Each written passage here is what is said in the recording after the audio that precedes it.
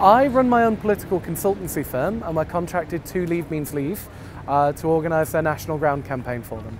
My job is to organise events like protests outside Parliament, our canvassing campaign around the nation, our street stalls and our leafleting campaigns. Being here is about representing the 17.5 million people that voted to leave, which is, I think it's good to be here because MPs need to see that actually this is something people still want. And the other side are here because they're protesting for the European Union. They want to remain in the European Union. I respect their position, I respect their right to protest, and I respect them. They're all lovely guys, we get along famously. But you know, we both want to put aside across our positions, and you are right, we are unified in an extent. We both dislike Theresa May's deal. Leave Means Leave as an organisation, we advocate for no deal, no problem. We believe trading on World Trade Organisation terms will not be an issue for Britain. We're one of the largest economies on the planet. Why would it be a problem for us to trade in the same way the rest of the world does? For me, the campaign is about democracy. In 2016, 17.5 million people, the largest democratic mandate in UK history, voted to leave the European Union. It is about fulfilment of that, and I'll say it now, I was actually on the other side in 2016. I voted to remain, I campaigned for remain. But I'm out here today because it would be wrong for anyone to ignore that many people's voices. Back in 2016, I voted Remain, not dogmatically, I wasn't, pro-Europe or anything. I voted Remain because I thought I was voting for the status quo.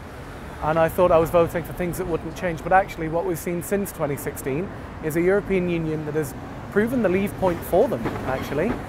They're pushing further and further towards closer integration. They've vetoed the democratic government of Italy's budget.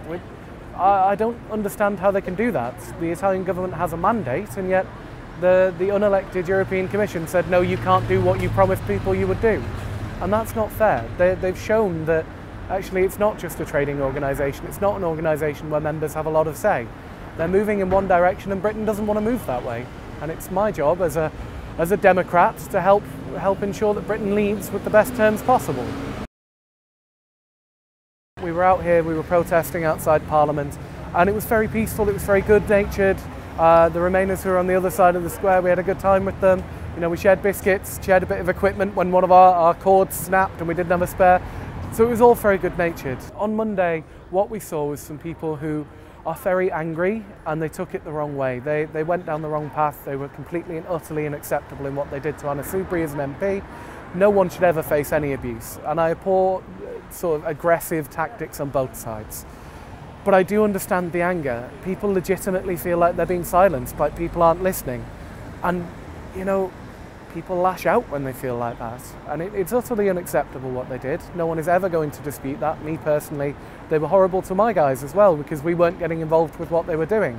So, there are ways to channel that anger. There are peaceful ways to do that people do take notice of.